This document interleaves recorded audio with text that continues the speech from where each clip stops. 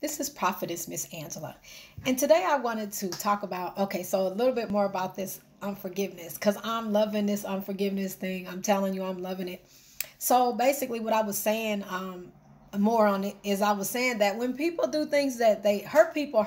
So when people say things to you that sounds really painful and it sounds like they're trying to hurt your feelings or whatever they're trying to do, sometimes you just have to pray for them.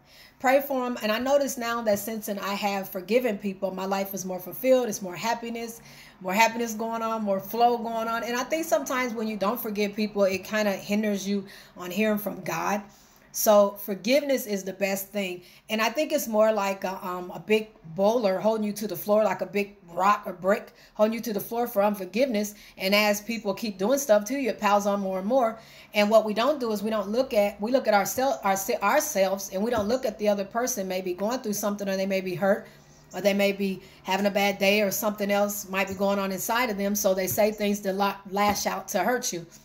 But we have to learn to just pray for people. Pray for people and don't take it so serious. I mean, even if it's a severity of something like really bad, sometimes you just have to just step away. Sometimes you even have to cry, but you have to forgive, because you don't want to hold on to that in there, because what'll happen is that it'll hurt you more than it'll hurt them, because that's actually what they set out to do, is to hurt you. So you want to forgive. You know what I'm saying? I don't know about forget, I was going to say, but sometimes forgiving.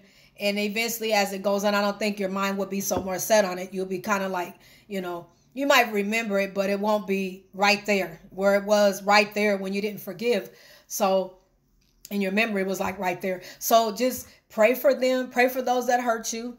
And then also give them to God, and your life will be fulfilled. It'll be even better.